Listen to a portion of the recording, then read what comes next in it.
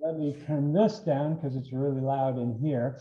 We've got about maybe 30 or so people in my room here and about 43 people here. What did you guys think of the movie? We have some live, just clap. She can hear you. Just clap. And let me tell you how this is going to run. First of all, welcome to Utah Valley University. I'm so sorry you're up so late in New York right now. If you start to get like sleepy and ready to call it, just let me know. So thanks for staying up late with us. This is a beautiful movie.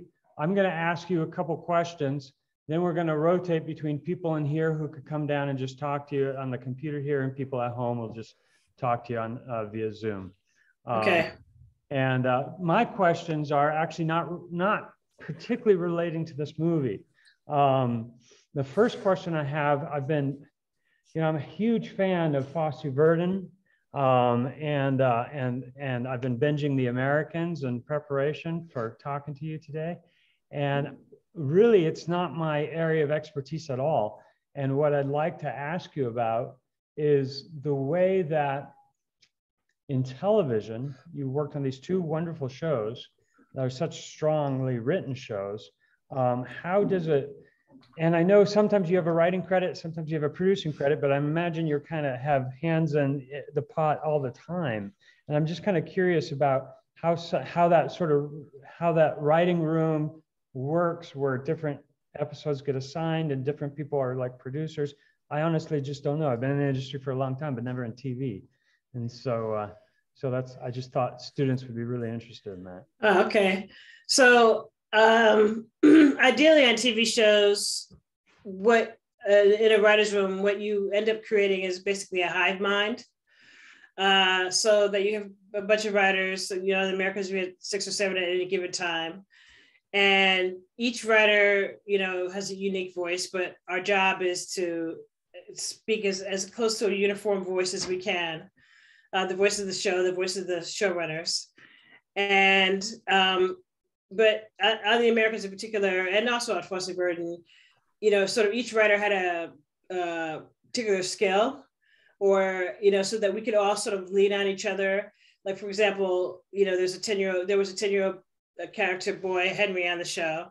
And there happened to be a writer who had a 10-year-old son. So whenever I needed something like that, I would go to him. And there was another writer who was a real expert in Soviet history in the 1980s.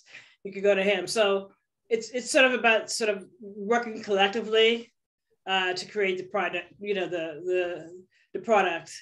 And, whenever you write a script, other writers comment on it. Sometimes writers take a pass at your scenes, you take a pass at their scenes, the showrunners ultimately, do their polish on it. And there are moments when you have scenes that you really love and you remember, but in the best of circumstances, when you have the finished product, you kind of don't even know, because it's such a collective enterprise. So to me, that's how the best rooms work.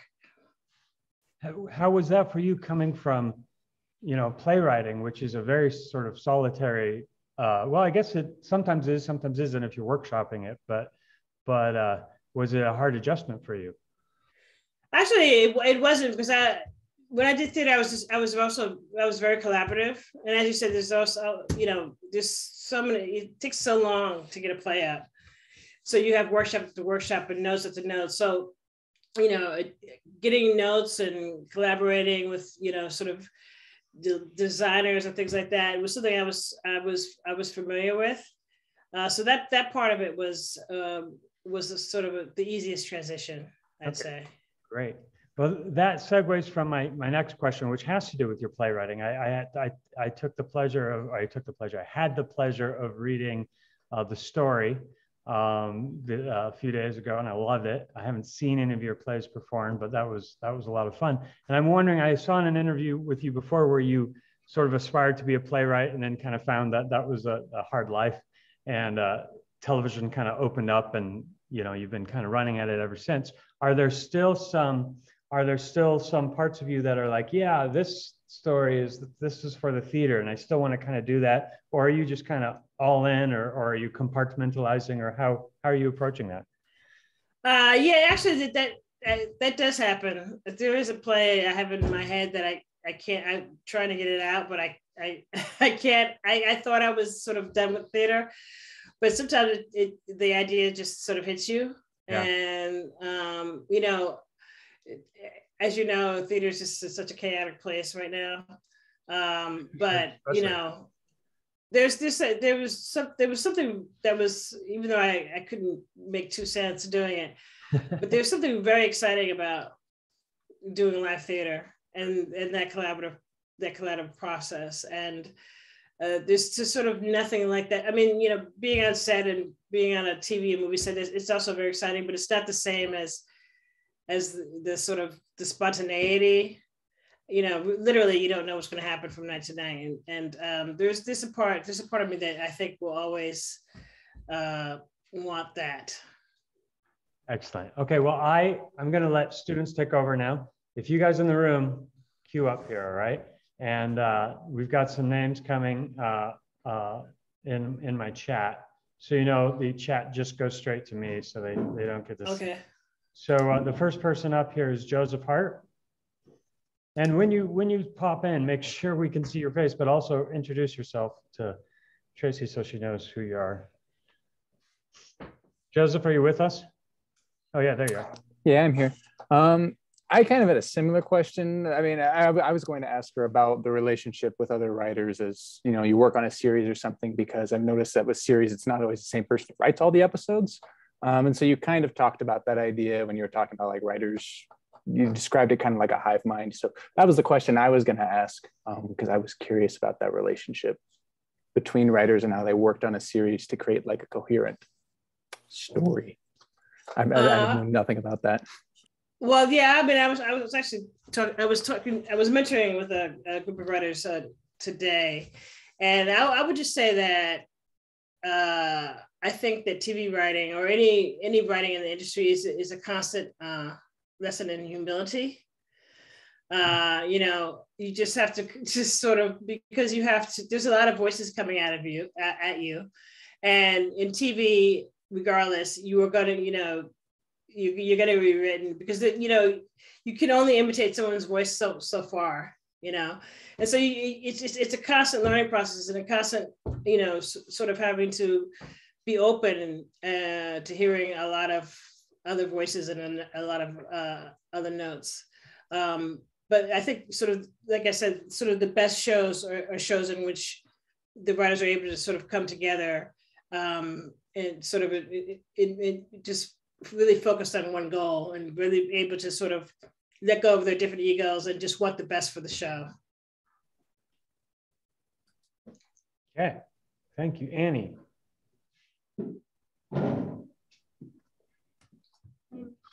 Yeah, we'll adjust that. Hi. So I heard that you had only a few months to write this. Who you are? Oh, I'm Annie. I was wondering, since you only had a few months to write this movie, Respect, I was really curious about research. Like, I'm sure that researching this was so much fun, but you had so little time. Were you able to talk to family members? Like, were you able to do that firsthand, or did you have to go through researchers? How did that work? Well, luckily, yeah, the process was insane. Just because of when I was hired and when they were scheduled to shoot everything. But they had a, you know, the studio, they had a researcher. They had a researcher who had, you know, there was just a Dropbox just full of information. If I needed anything, it was I've never had this experience. I could just call up and say, I need X, Y, Z, and I would get it in an hour. So that made things, you know, sort of much easier when I got aboard, just to be able to just say, does this even exist? As opposed to, you know, sort of having to dig it up all on my own. But yeah, the research, was the best part of it, because I actually didn't know that much about her. I thought I did, but I didn't know. I basically didn't realize I didn't know anything. Awesome, thank you. All right.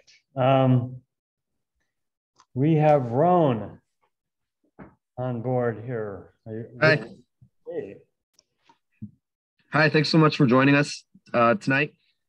One thing I hear a lot from some of the screenwriting classes that we offer here and just kind of in general when screenwriting is brought up is how having too many lines of action or dialogue or just kind of having a noticeably bulky pattern or paragraph of action or dialogue can be something that causes a producer to instantly not greenlight your project. And I'm curious if that's something that's been a challenge for you and how you've worked around that.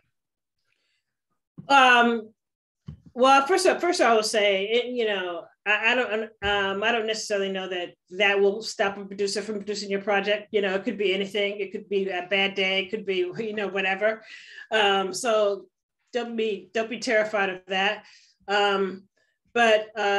Yeah, I mean, actually doing this, I respect this as my first movie, and in the same way I had a big learning curve when I was transitioning from playwriting to TV. I didn't understand. All of my plays have very sparse stage directions, almost no stage directions. I just say who's entering and who's speaking. And so when I wrote my first script for TV, it was for an hour, and typically it was a network show. So typically the script should be between 48 and 52 pages. And my script came in at 32 pages, my first draft. And it was because I didn't understand I had to write for production. I didn't understand that people actually had to know what it is, the sets they had to build and where it had to be and all this kind of stuff. And so when I was writing Respect, I had 4 scenes in a row that were all, I had a lot of scenes in a row actually that were all interior. And the producer was like, we have to get outside. This is not a play. We have to have some exterior scenes. We have to, so there was definitely that process, but I do say, yes, more white space is good but you also have to make room for the director. I mean, you'll write a script and the director will, look at it and see maybe a couplet or a scene and know that they can make that to something visual. So, you don't have to sort of get bogged down, and of course you should never get bogged down in camera angles or anything like that. But you should write the script that you need to write and trust that the director will. Plus, trust me, there'll be plenty of people who have hands on it who will tell you when you can do something visually. And as you write, you'll sort of start to understand that naturally. Thank you. That's very helpful. And I love the movie, by the way. Oh, thank you. I don't know your name. Saxon. Oh, you're Saxon. We've only met. Did you? Here you go. Sorry. Introduce yourself. Yeah. Hi, my name is Saxon. I'm in the directing track, and I've actually never talked to a playwright before. And so I wanted to know how your experience playwriting affected your screenwriting for this movie. Well, time I wrote, I guess I hadn't had a play up for about 5 years, but I would say that I think I always, whenever I'm writing something, I always like to read a play before I write anything, just to keep my feet in that. But theater is just great for dialogue, and as I'm sure you guys know, a lot of movies don't have great dialogue. It's just that the thing about theater is that you can't have bells and whistles, a lot of bells and whistles, just for the pure expense of it. Harry Potter and the Cursed Child kind of stuff is sort of rare on Broadway, or Lion King's kind of things. It's usually just about 2 people talking. So that was just sort of really helpful, just to, and there's also something about the economy of theater. So that, we have these scenes that you could just sort of, I was always taught in theater to get in late and get out early. And that is a good lesson in film, to get in as late as possible, get out as early as possible. So those are things that I was able to take with me in the scenes I wrote for this movie. Thank you. Tracey, you're very good at concise answers. It's wonderful.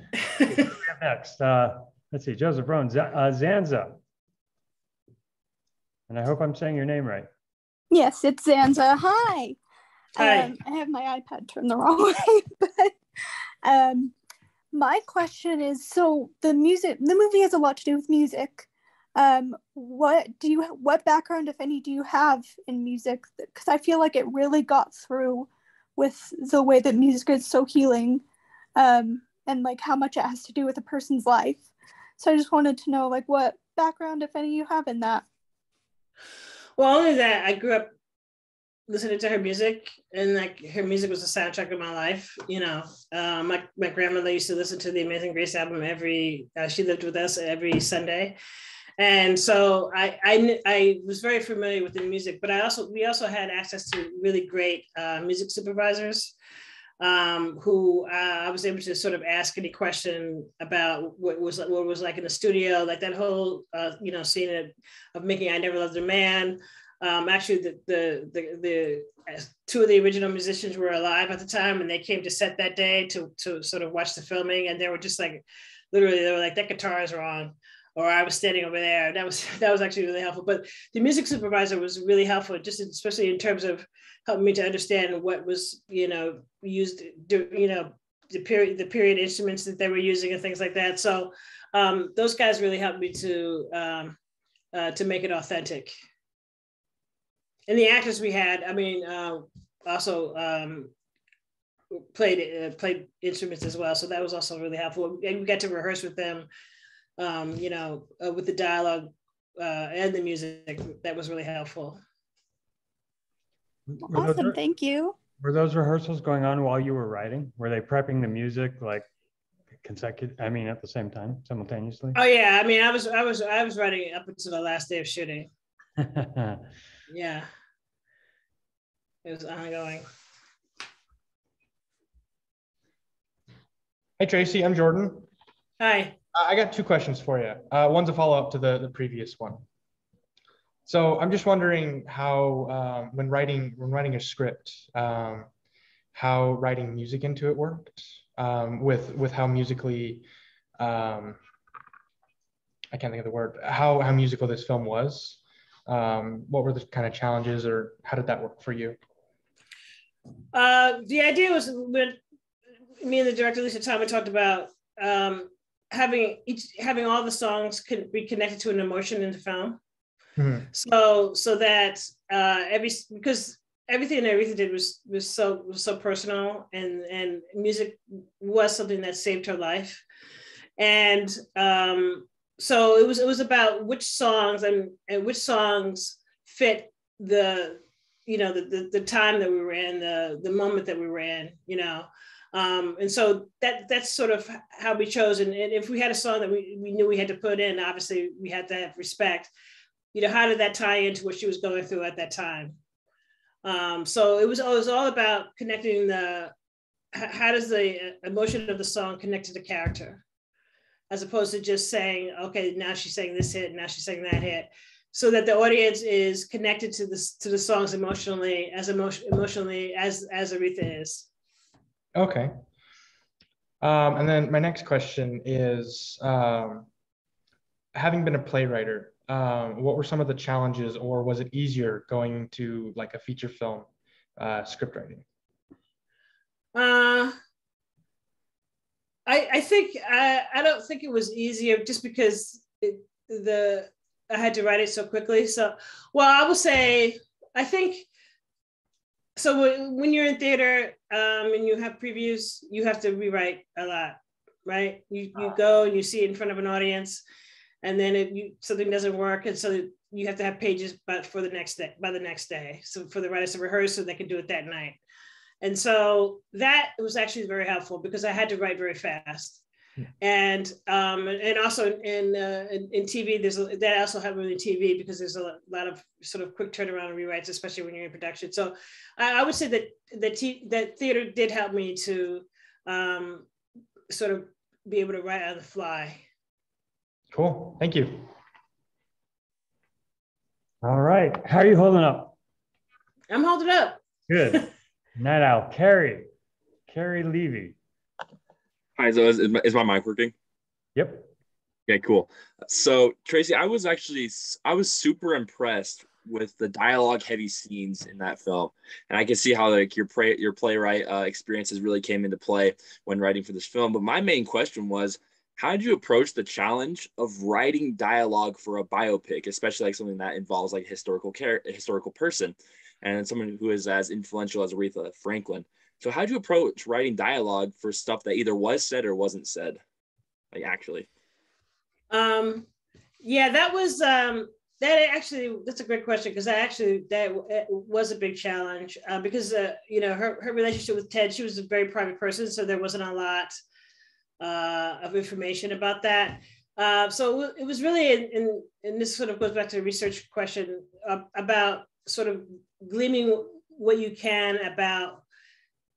It's about making a scene that's based on a truth, even if the scene might not have actually happened, if that makes any sense. So, you know, what I knew from about Ted and Aretha's relationship is that, you know, that he was a pimp, and that he loved her very much to the point of obsession. And there was a lot of videos that I saw when of them two together.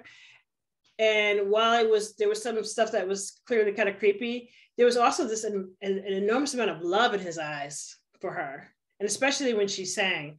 And so it was about conveying that passion and conveying that. And just if you have a scene that conveys that truth, then you are telling a truth about who she is. And it was the same thing with her sisters, understanding that her relationships with her sisters was full of great love, but also jealousy. So it was about recreating the truth of the relationship, even if in the scenes, as opposed to, you know, just this having to follow exactly sort of what happened at any given time. That's amazing. Thanks so much. Jared. Hey Tracy, I'm Jared. Hi. The post-production track here. I'm also a little bit interested in writing. I've always been one that likes to write ever since I'm growing up. But my question, kind of similar to the previous person's question a little bit, is in relating to writing biopics, because it's obviously a little bit different to writing your previous work, even though your previous work's also very based on history with like the Cold War and all other stuff. But what is like the challenge you had of like choosing what themes to write about in about Aretha Franklin's life, if this makes any sense? Right, let me rephrase the question. What was the struggles you had about writing in terms of like the themes that you chose for this biopic about Aretha Franklin that would be the most appropriate for her life, if that makes any sense? Yeah, yes, no, it does make sense. I think for some, I watched a lot of musical biopics in preparation for this, and for some strange reason, I don't know why, a lot of musicians' lives follow a very similar trajectory. You know, True. Talent at a very young age, you know, very personal hardships, quick success, rise, fall. You know, it sort of, for whatever reason, it sort of follows this sort of thing. So. But I think the best biopics that I saw were ones that, just like in the best films you see, that they have a question that they're trying to answer, right? And so the question was, how does a woman with the greatest voice of all time find her own voice? And so once you sort of decide that that's the question you want to answer, then you just decide what is the time frame in which I can do that? Because obviously I'm not going to go from age 10 to age 75 when she passed away. And so it was, you know, from age 10 to age 30. So for the start of her career, which was basically at age 10, up until the biggest success of her career. Because at the end of the movie, she sort of she's on her way to becoming the Aretha Franklin icon that we all know. Mm-hmm. So I just think that with anything, biopic or whatever, it's about what question is that you're trying to answer for the audience. Oh, awesome. Thank you. And I think Mr. Alex Nibley is next.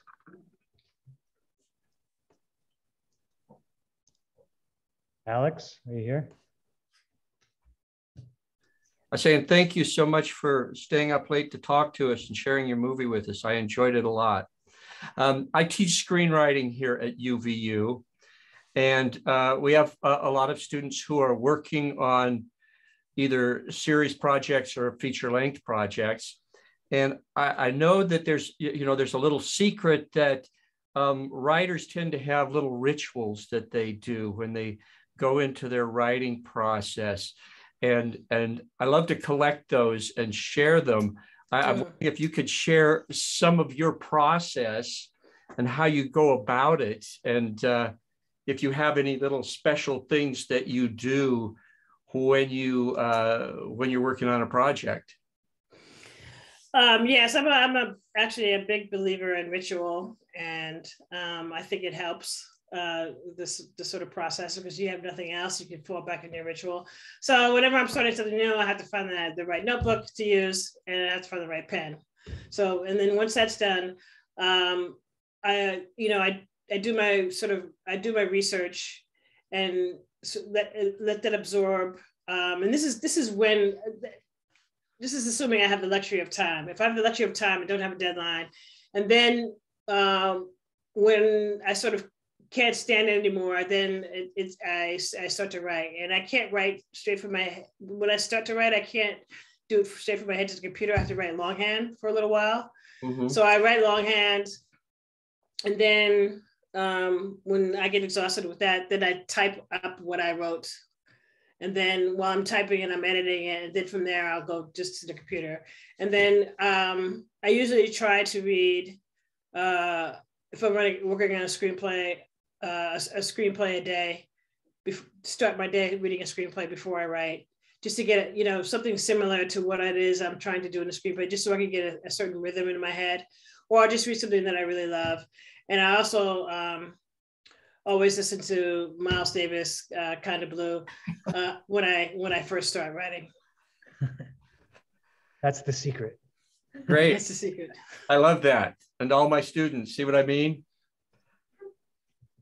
Thank you. Yes.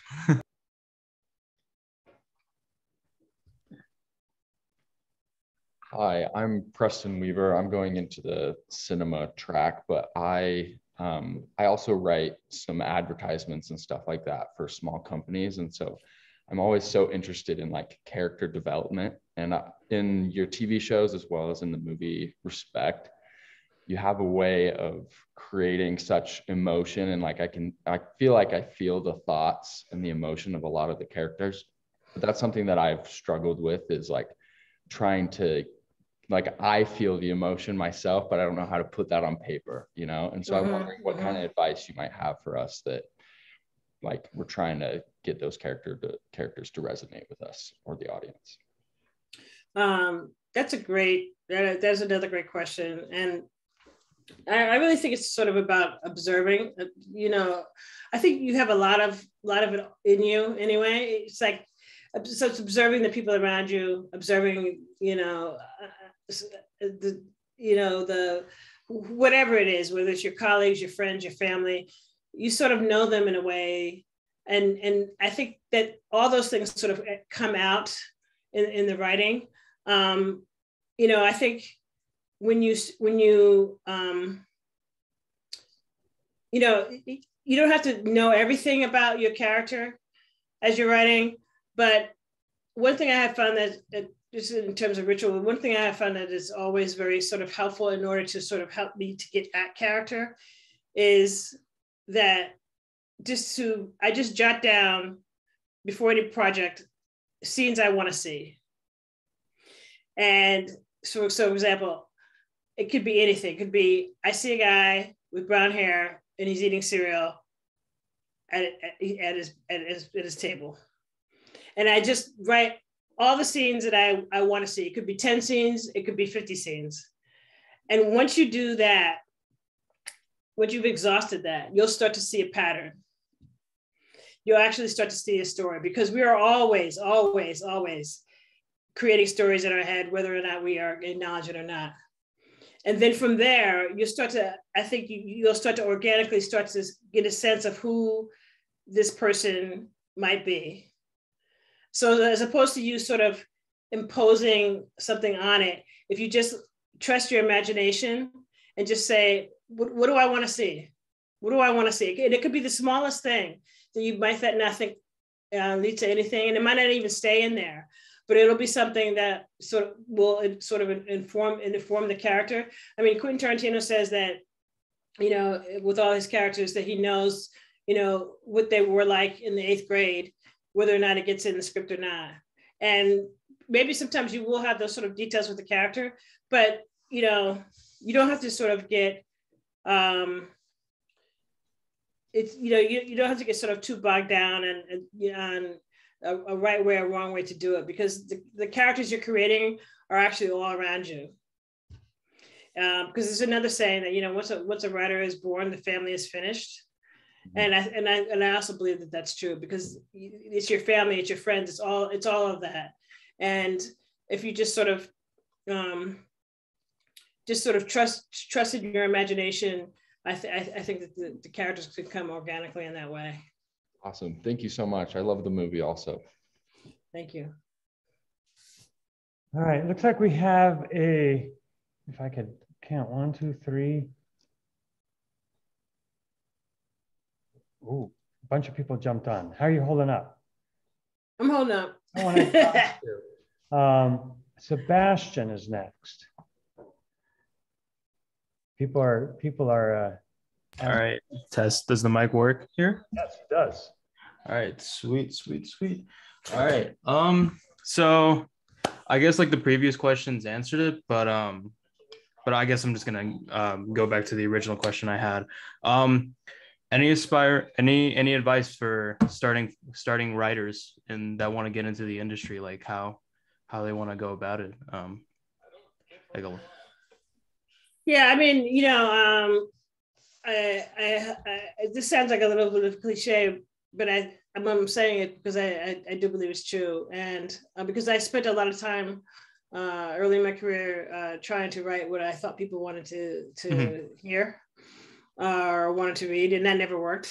And I do believe truly that if you write what it is that you love, that everything else will follow. You know, and you guys are at a really unique time right now in the industry, just in terms of the volume of shows and the volume of product out there, and that doesn't seem to be slowing down anytime soon. And there's just a lot of opportunity for people who are just clamoring to hear things that they haven't seen before.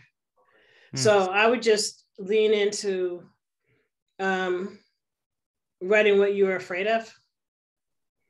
Writing what I'm afraid of. I've never heard that before. That's crazy. Yeah. Okay. That's because awesome. that is because what you're afraid of is it's universal. Mm-hmm. I mean, the circumstances are unique to you, but that whatever that is universal, and that will speak to people. Okay. Thank you so much. That was awesome.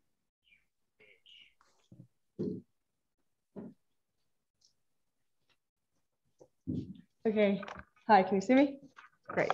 Yep. So my name is Dana, and I had a question. So I danced for like 10 years, and when we have a big recital, they would work on the finale first, so it was perfected. And so I'm wondering, with a movie, especially like Respect, where it has kind of this big finale and such an important message, do you work backwards or like puzzle piece it together? How do you make it so big, you know? Yeah, well, that's funny because whenever I write anything, I have to know what the ending is, or else I can't. I have difficulty going. At a certain point, I have to know what the ending is, and usually the ending will change, but I have to know that I'm writing towards something and what I'm writing towards. Yeah, it is actually, I guess, very similar to dance in that, you know, even if it's just a placeholder, I'll just know that. And it also helps you to know that, okay, at least when I hit this, I could hit this mark, I could stop, and then I could go back. So I think, you know, that's, you know, some people are different. Some people just like to write until, you know, they can't anymore, but that's just not me. Yeah. Okay, well, thank you. All right, Braxton, I believe. Braxton, I think. Yeah, hi. I didn't expect to get up here, but all right.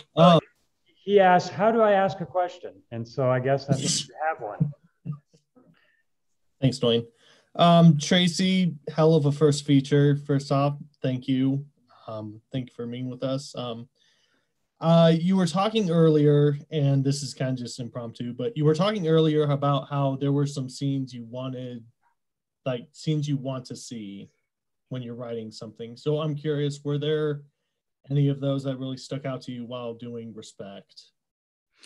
Oh yeah, there was a bunch of scenes I wanted to see that didn't get. I mean, the first cut of the movie was 5.5 hours, the unedited cut. So there was a lot more stuff with the sisters that I wanted. There was a lot more stuff with Ted. There was just a lot of stuff because it was my first movie, because I wrote it so fast. I wrote too much, and because they had to shoot it, they ended up shooting a lot more than I think that they sort of normally would if I had a sort of like a normal process.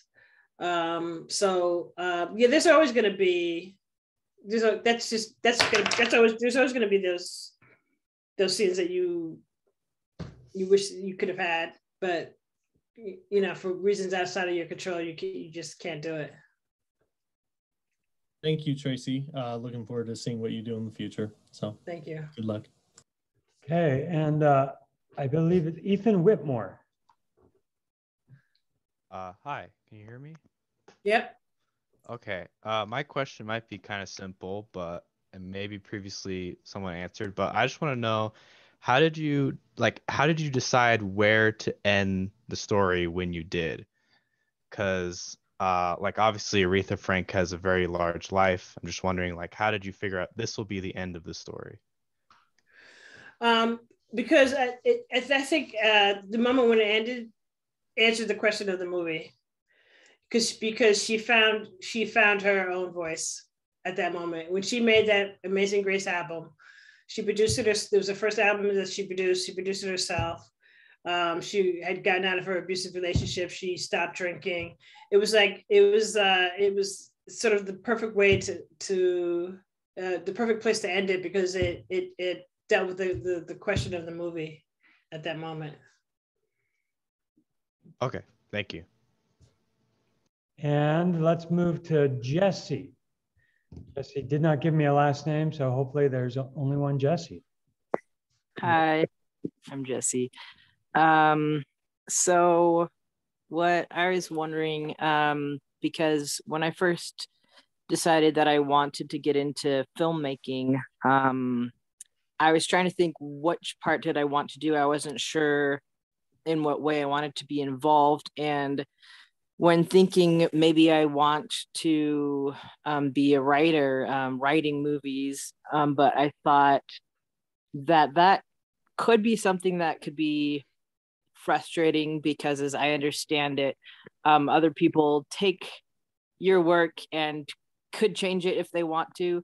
And so what I was kind of wondering is what that is like were there parts of the Respect movie where you kind of thought hey, that's not how I meant that part to be, and if so, how that what kind of is like?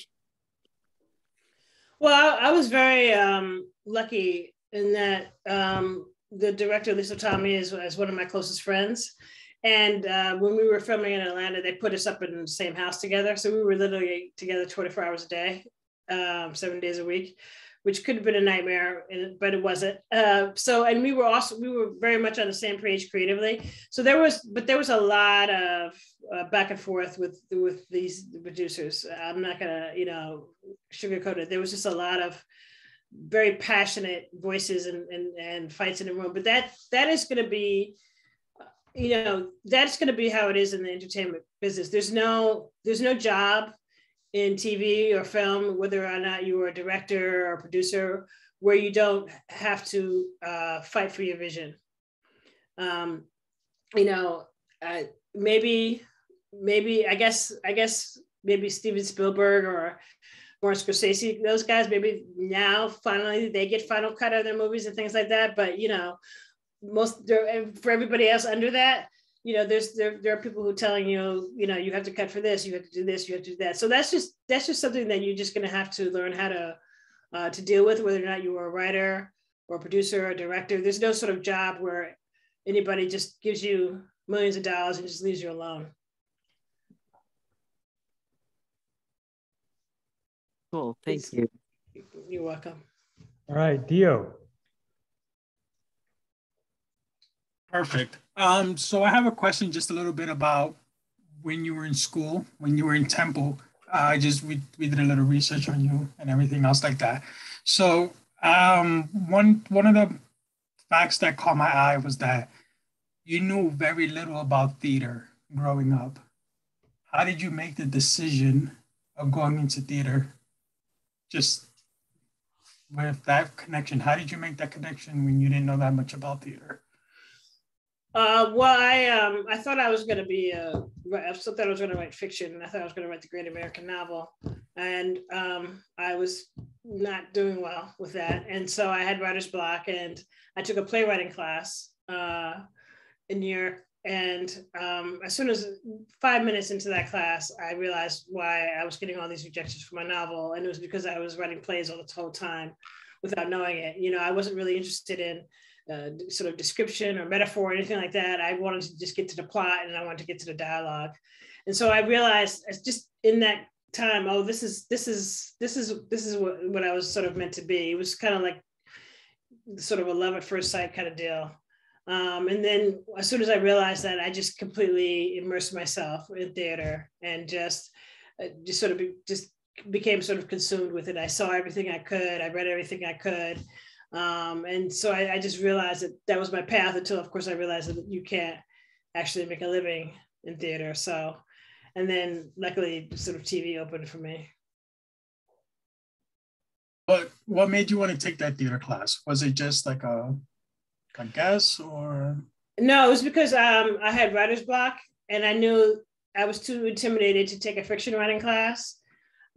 Because I was afraid that what happens if I still can't write after taking this. So I wanted to take something that I thought I was not interested in at all, because all I wanted to do, it had been over a year since I had written anything. And that was sort of the longest I had ever gone since like the 5th grade, not writing. So I thought I'm going to take something that, would just allow me to put some words on a page so that I could just sort of and I thought that would help me get back to writing novels. But then I realized I didn't want to get back to that at all.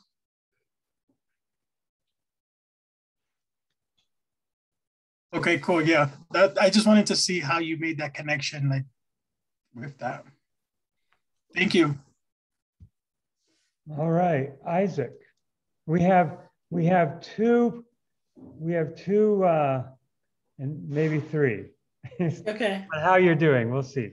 I'm doing all right. All right, Isaac. Hi, can I be heard? Yep. I'm being heard? Okay, I do apologize. My monitor does not have a camera. In an interview you did with Classical Theater of Harlem, I believe, you did mention your relationship with your father and his health conditions around the time you started writing in plays and such. Did some of that become a catalyst for why you decided to work on Respect? And did you bring any of that out of your own relationship with your father into the scenes between Aretha and her own father? This is a great question. Yes, absolutely. Because my father was a minister, and nothing like Aretha's father. He didn't even have a church. He just did weddings and stuff like that every once in a while. But I knew a lot of preachers' kids. I was familiar with that world, and so I was also very much a daddy's little girl. And so I was very much drawn to Aretha's relationship with her father and the complexity of that relationship with her father. And I understood her need to want to please him, and her need to, subsuming her identity within his. So all that was I was able to sort of use my personal relationship there and adapt it to Aretha's unique circumstances. Wonderful. Thank you. Is that part of writing what scares you? Oh yeah. Yes. Okay, Skylar. Hi, can you hear me? I can. All right, hi. So I'm Skylar Smith, and I actually come from more of a theater background. This is my first semester in film. And I was just wondering, because I've had interest in playwriting before screenwriting, I was just wondering if you had any advice for someone who wants to try to attempt. I'm sorry, you broke up just a little bit towards the end there. Oh. Someone who wants to kind of straddle the line with playwriting and screenwriting. Oh yeah. No, I mean, I'm sure that theater will 100% sort of bounce back now. But the lines, when I first started out, it was still very novel for playwrights to be hired for TV. But now that sort of line is completely fallen down, and they are, producers are constantly looking to theater, to theater, to staff shows and things like that, because what they like is that, traditionally playwrights are good with dialogue. And so, it's something that, they look for. So I just think that those lines, those hard lines that used to be there are just really just much more porous now. And, a lot of stuff, and the film stuff is actually bleeding now into theater. A lot of theater stuff is actually more like TV. And so I wouldn't even worry about those lines anymore, because I just think that they're all just blending and blurred. Awesome, thank you so much. Okay, so our final question, I actually have a very small question I'm going to ask when we're all done. But our final question is, I'm sorry, a few people have kind of snuck in really recently, but I'm gonna let them wait for another person, because it's just, I feel really bad about you being up so late. No, it's okay. Seriously, it's okay. All right, well, let's have Ginny McKenzie ask a question. She's one of my colleagues here. Hi, Tracy. I run our documentary track, and I loved so just doing research in this story, and Aretha, the film was fabulous. The screenplay is beautiful. And I'm also the daughter of a playwright, and I'm still in recovery because of that. But I love the way you talked about the question. And I always talk with our students about that, really setting up the dramatic question. And the first act is so amazing, in particular, that beautiful scene with her mom, with the amazing Audrey McDonald, whom I adore. And so that scene where she is told not to, ever let a man, and that scene, the way you wrote it, did you write it with sort of them singing that gospel-y mother-daughter conversation? Like, did you write that? How did that happen? And talk about the setup and how beautiful that was 6 minutes into the film. Well, that was actually one of the greatest experiences writing that scene, because Audra came in and she met Sky for the first time, and we were in a rehearsal room and we had the pianist there. And I actually wrote the scene and edited the scene with them there singing back and forth, because we were trying to decide what songs they were going to sing. And being in that space was so helpful, and it so informed the scene, because I would tell you that 10-year-old Sky, when she saw Audra, her eyes were just like this, and her father's eyes were twice as big.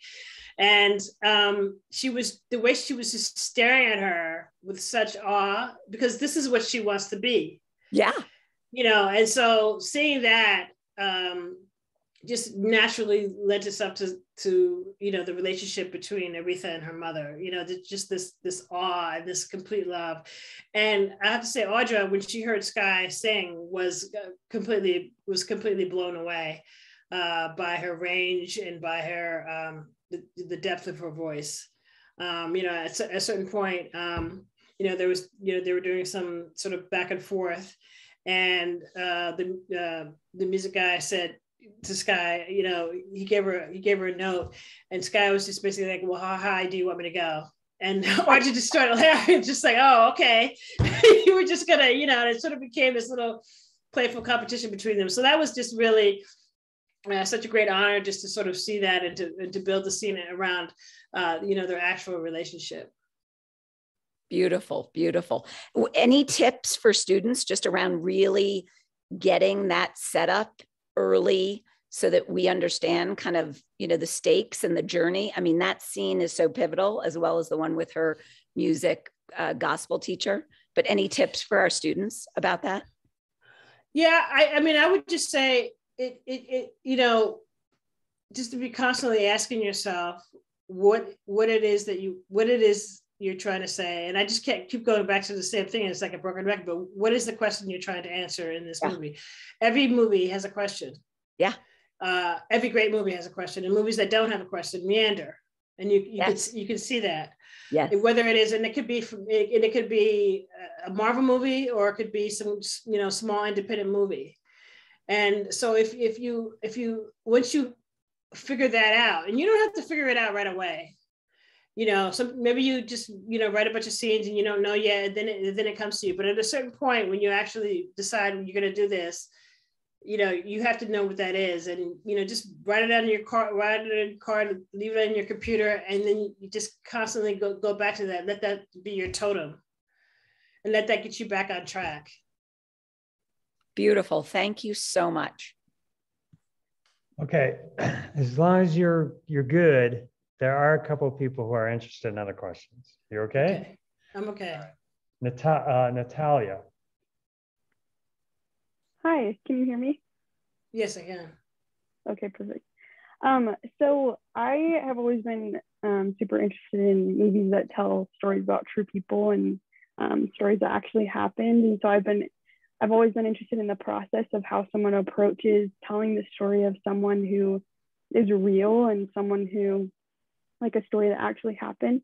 And I was wondering if while you were writing about these characters and about Aretha, if there were ever moments where you're super nitpicky about certain dialogue or things like that in order to capture, who she was as a person, or if you're more worried about just capturing the tone and aura of who she was.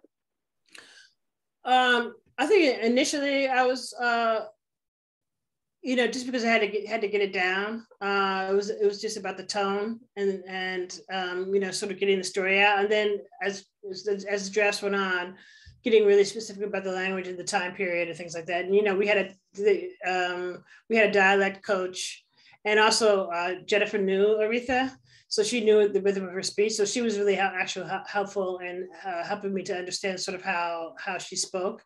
So all of that's the sort of specificity of how people talked at that time. That was sort of added later. I just sort of needed to get the ideas out first.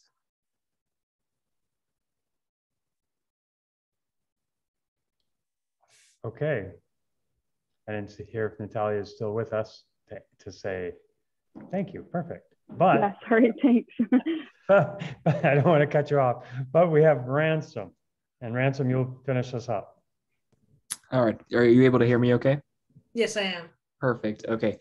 Mine's not much of a question. I was just going to say that you guys did a phenomenal job. And my favorite part, I believe, was just the music in the background. The little bit of her talking and then the music in the background would just kind of sneak in. I loved how much it just blended, and I just thought it worked so well. So I just wanted to say you guys did a very, very well job. So just wanted to bring that up. Thank you. Thank you very much. No problem.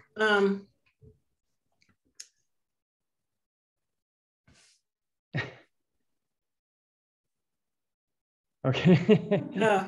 I was ready to say, yeah, I thought you had something you were going to go. I was going to ask, but I was. Yeah, I was you can ask. I was going to ask how exactly in the script do you write them? You're wanting more music. Like if your leader is telling you want more music to be playing in the background in the script, how exactly do you write more music? Because music is sound. So how do you write to get more music, if that makes sense, is what I'm wondering.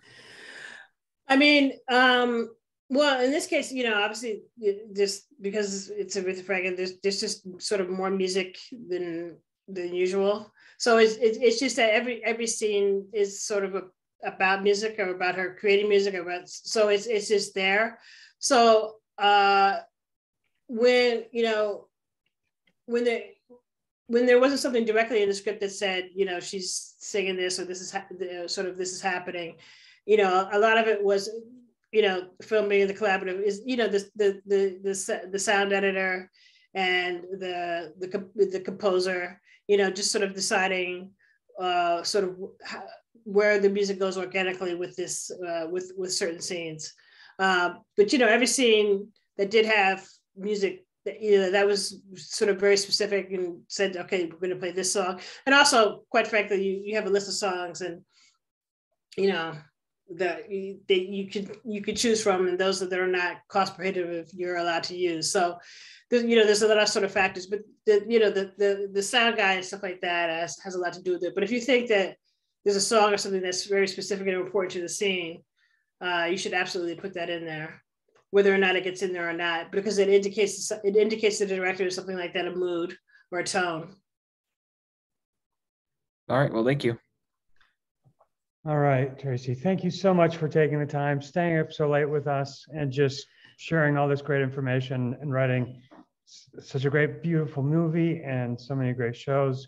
It's been a real pleasure. The one last question I want to leave with you is, we do this every month, and next month, it's like I've curated this wonderful tribute to Aretha, because next month we're watching the Amazing Grace documentary. So, and we're bringing in Alan Elliott, who kind of brought all that together. So what should we be prepared for as we're watching that? I watched that documentary a bunch when I was writing it. And what is so telling is that Aretha barely speaks at all in the entire documentary. But her body language, in particular with her father, with James Cleveland, is just so telling. Where she gets emotional, knowing what I sort of knew after I researched her and then watching it again after that. It was just, there's just so much there that's not said. I think that documentary is a really powerful experience. But there's just so much that's not said, and it's just so clear how Aretha just expresses herself through song in that documentary. It's very powerful. Excellent. Well, we're looking forward to that. Thank you so much. It's been a real pleasure. Thank you. Thank you very much. Take care. Thank you, Tracey, so much. Thank you. Okay, for everyone who's still with me, again, next month, we are doing Amazing Grace documentary. So that'll be awesome.